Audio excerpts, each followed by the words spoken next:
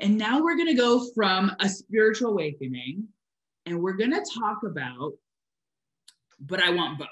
The Working Mom's Guide to Creating a Life She Loves, Nina Sossamon-Pogue.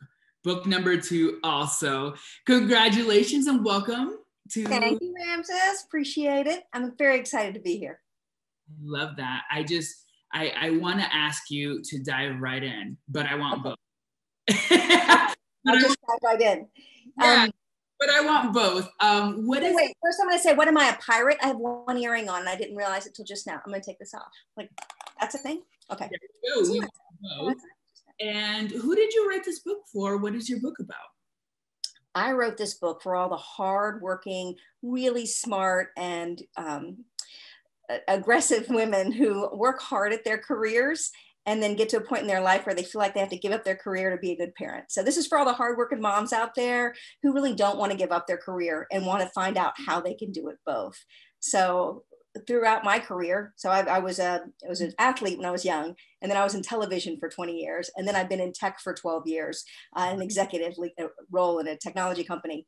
And I have met so many young women, and they would come to me often and ask me, how do you do it all? And that's one of those questions that you really don't do it all. There's no such thing as work-life balance. We all figure it out for ourselves. But there's a lot of stories that I told and books I would tell them to read and things I would tell them to think of that would help them.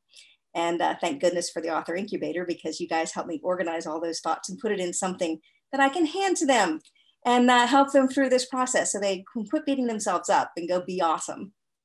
I love that. And, I want to ask something a little risque, but it's about the, a woman's role and maybe like in a masculine culture, right? Is this a kind of woman that would benefit from your book, that would say, now I have to put up with appearances, not only be the wife, but also be the mom, but also be super in your masculine to be competitive or be taken seriously? Could you speak about that?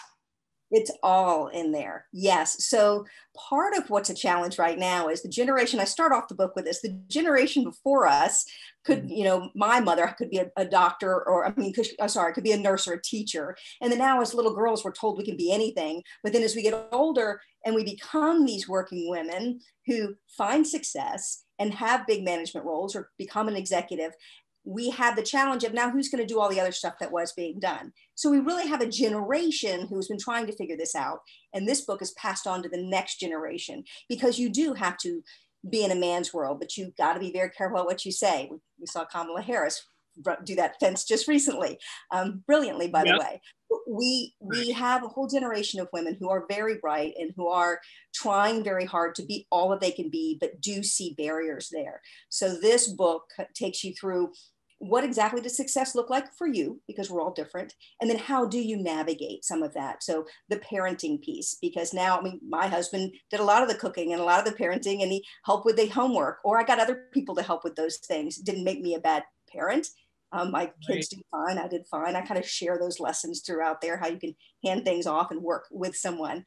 I talk about your value at work. How do you step into a boardroom and command attention and be an equal at the table? And I talk about finding your talents. And people say, well, what are your talents? It takes a little bit of introspection to figure out what those are. So I take them through a process of, let's just find where you're a rock star. What is your superpower?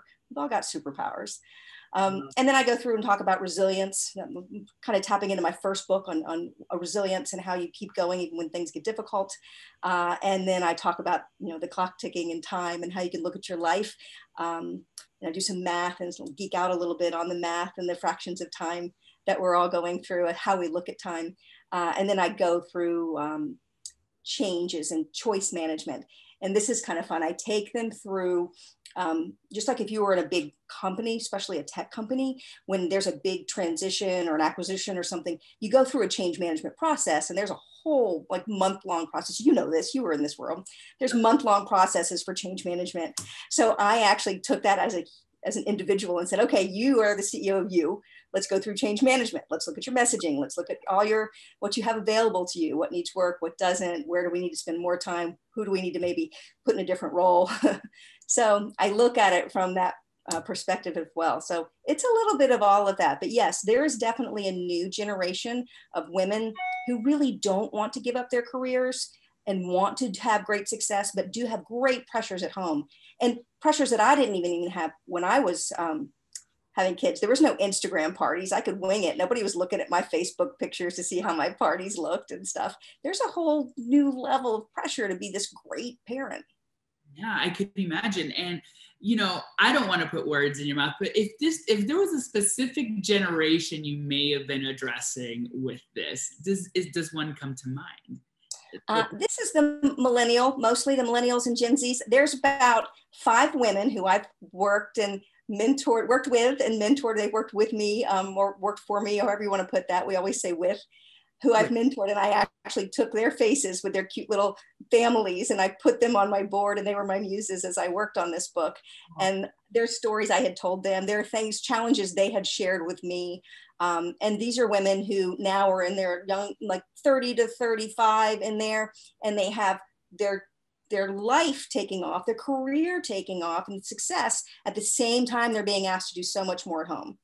And then how do you balance that? You feel like you want to do it all, but you're doing none of it right, you know. And so that is who this book is for. And I think there's so many young women out there who can relate to it, and young men. That's not really gender specific. If you want to have success in your career and be a good parent at the same time, the book is for you. I use mom because that's my audience, but it would really help anyone who's trying to be successful. I also talk about looking at your career or your job as if you're an athlete and you're training, you know, that constant training that you have. I love that. That's very, very, very powerful. And so you mentioned something a little bit earlier about, well, we actually don't do it all often, those who figured it out. In what ways did this program, this process help you write this second book? It really was. The first book was very cathartic for me. It was a very deep, and it's much heavier book. It's sort of your, you know, don't let the world beat you anti-suicide book. This one is much more, let me show you how you have great success. And I could not have done this, either one of the books, but especially this one, without the author incubator. One, because we're in the middle of a pandemic and a political season, and my brain is so many other places. But what this group, you and your amazing folks there, did for me is help me organize my thoughts. You know, you have such a great process. It's real simple to kind of, you know, it's like almost doing homework.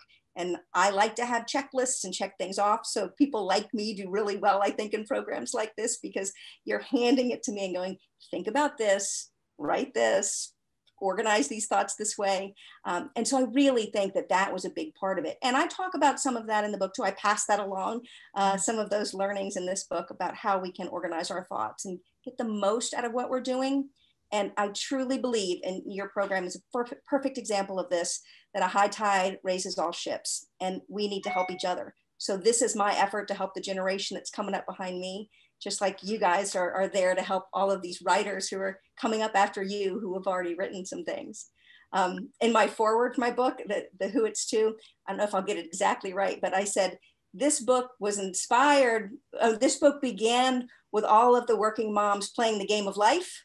And it was written by all the working moms playing Super Mario Brothers who found the cheat codes. And we're handing it off to everybody who's playing Call of Duty right now and still in the game. I love that. You really are speaking to the millennial generation. Yeah, so that is what it is, really written for them. And it's funny and it's, you know, snarky in parts, but it's practical stuff you can sit down and do and help you get to a place where you can see what a successful life looks like.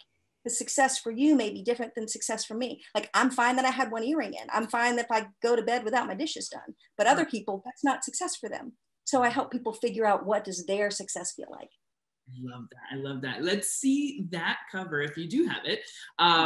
This is, you're seeing it here first, folks, is But I Want Both, the Working Mom's Guide to Creating a Life She Loves.